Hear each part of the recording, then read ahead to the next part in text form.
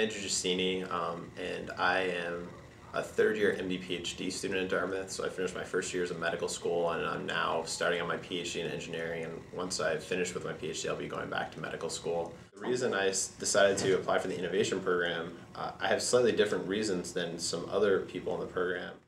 I haven't started a company. I don't know if I will or if I want to, but I have learned through my time at med school and through my time at Thayer that it's really impossible in an academic setting to bring a new therapeutic from the bench and get it into patients. So in order to successfully bring research discoveries and apply them to patient care, you really do need to work with industry a lot. And I felt like that was one part of my education that I was sort of missing in this whole process.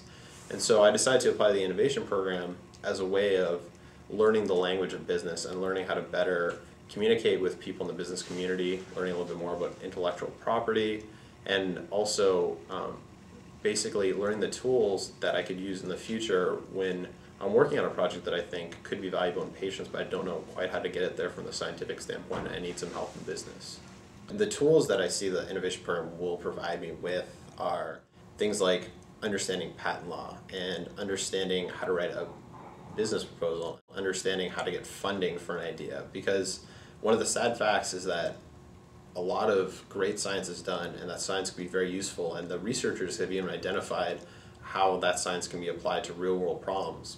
But taking that next step and actually getting a company to take on shepherding this new discovery through to development is not a skill a lot of scientists have. So there have actually been a lot of discoveries that just end up dying out in the lab when they could be very helpful. And so I think the innovation program will provide me with the tools I need to either identify good business partners for innovations that I and people I work with are able to come up with, and at the same time it'll also help me if I so decide to try to start my own company to see these things through the end.